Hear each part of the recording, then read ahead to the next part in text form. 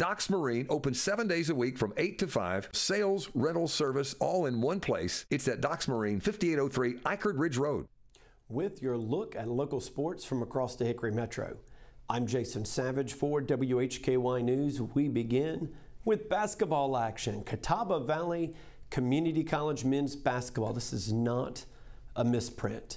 Blew out the Montreat JV squad at home in a track meet last night.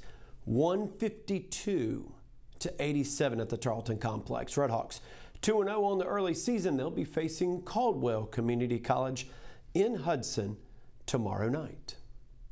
Lenoir-Rhyne volleyball fell at home in a dogfight with Anderson 3-1. Bears rolled to a 25-18 win in set 1, just for the Trojans to win by the same score in set 2. In set 3, Anderson would win 25-23, and set 4 went the Trojans' way 26-24. Kaylee Cleaver paced the Bears with 13 kills, but LR falls to 21-4 overall, 12-3 in the South Atlantic Conference standings. Bears will be on the road at Catawba on Saturday. Speaking of Catawba, Lenoir-Rhyne women's soccer got this second half penalty kick by Evan O'Leary to give the Bears a 1-0 lead over Catawba. However, the Indians scored to tie the game with a minute left in the contest as the two nationally ranked programs went to a 1-1 draw. Bears 10-1-5 overall, 8-0-3 in the South Atlantic Conference. They'll be hosting the quarterfinal round of the South Atlantic Conference tournament on Saturday.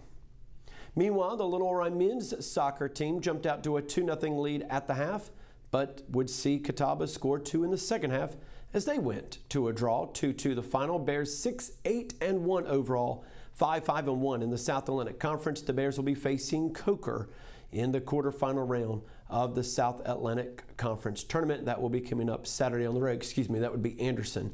I'm sorry, as the Bears will face Anderson on the road.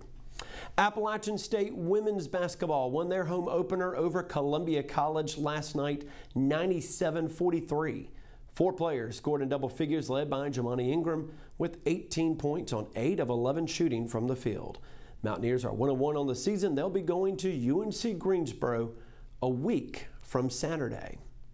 Appalachian State men's basketball won their first game of the season, a 108-54 drubbing of St. Andrews at home last night.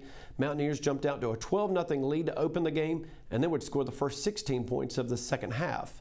En route to the route, Appalachian 1-1 on the season. They'll be on the road Sunday when they travel to Wisconsin.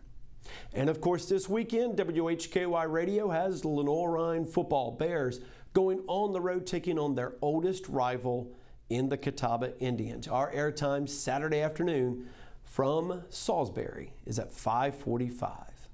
As always, we've got more at our website, WHKY.com.